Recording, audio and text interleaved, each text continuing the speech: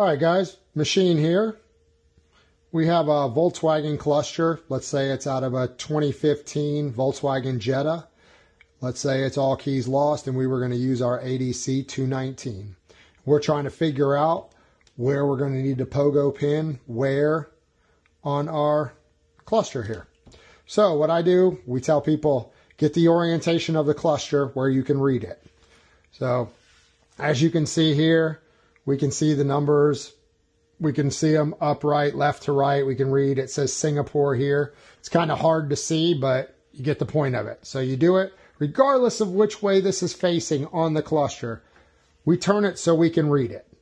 Once we can read letters, numbers correctly, we go to the top right of that orientation. So top right's going to be up here. So I'm going to slide this over so you can see on the screen. But obviously the cluster's sideways, upside down, every which way, who cares? We can read the orientation of the letters and numbers on our processor. We're going to slide this to the top right.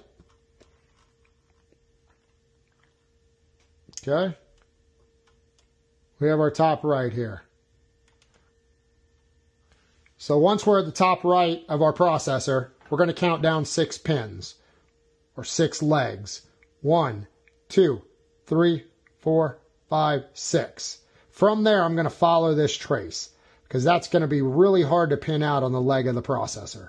So we'll follow this trace, which is our line under our board here. So follow this. This line goes across, goes right here.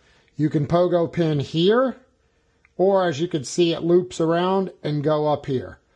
So if you want to put the pogo pin in the hole, you can go to this top one right here, or you can use this one right here. Either one of those branch off from the 6th pin. So you can use that or that. So if I was pogo pinning this out, let's see if we can do it. We could go here, or we could go here. So hopefully that answers some questions about Volkswagen when using the 219 cable, doing all keys lost. Again, this video is brought to you by Advanced Diagnostics.